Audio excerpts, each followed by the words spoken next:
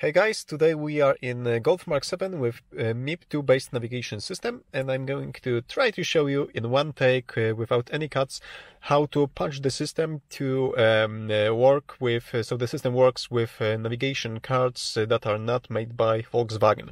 So over here I have the original card and we will insert it just to make sure that the navigation is working correctly. And we can see that this source contains navigation database. And when I press nav, we go to this screen, and after a few seconds, when the card is verified, we can see that the navigation is working. So let's now safely remove the card. Where's the safety removal? Okay. So this is the original card, and I'm going to keep it over here. And here I have an 32 gigabyte card which I just bought, and I just copied all the files that are needed for the navigation to work, but the card will not work in this system. Navigation is not valid because there's something called CID Lock, and each card is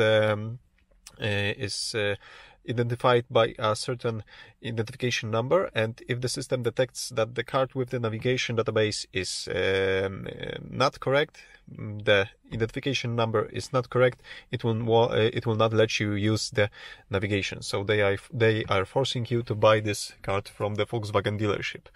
So over here on the third card I have something called MIB2 standard toolbox. So it's already installed. The toolbox is already installed in this unit. If you want to see how it's done, I've made a video about it, so check it out. Long story short, you need to have a car, Volkswagen, Seat or Skoda, with MIB2 based navigation system, the standard one, not the high one, and the system needs to be made by Technisat or Prech, not a Delphi unit or Harman unit. You need to have your developer mode enabled over here, which you can do with OBD11 or VCDS or whatever other diagnostic tool you have, and you need an SD card. Okay, so in the description of this video I will post some more details, technical details, if you are interested in the toolbox. And right now let's try to do it, and of course you are doing it at your own risk.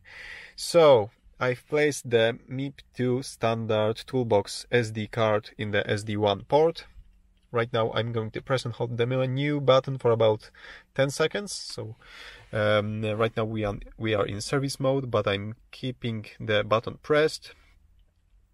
And over here in the test mode menu we are going to green menu. Now let's go to toolbox. Toolbox, go to customization, go to navi, and over here we have this option, patch navigation config. Patching navigation config to allow usage of SD cards from other brands. Press. Successfully patched. Please reboot the unit to apply changes. If something does not work expected, use the restore function. Of course, this script that just was triggered also made a copy of the original file, so we have a backup. So let's exit the menu. We can go all the way over here. We can even press menu, and right now to reboot the system, press and hold the volume control knob for about 10 seconds. And wait for the clock to disappear. That's it. And now we are waiting for the system to boot up again. And hopefully it will work. And hopefully the card will work. So let's check. Let's remove the toolbox card first.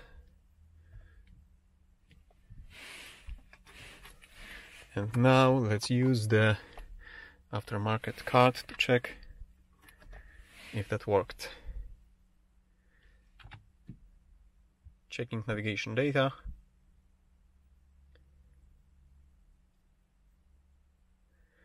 And that's it.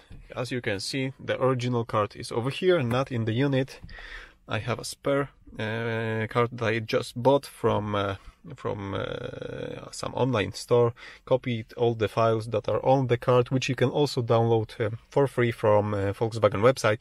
And I have this navigation working. Okay, that's it for today. Check the description below this video for more technical specification and details. Give me thumbs up if you like this tutorial and subscribe for future ones. See you soon.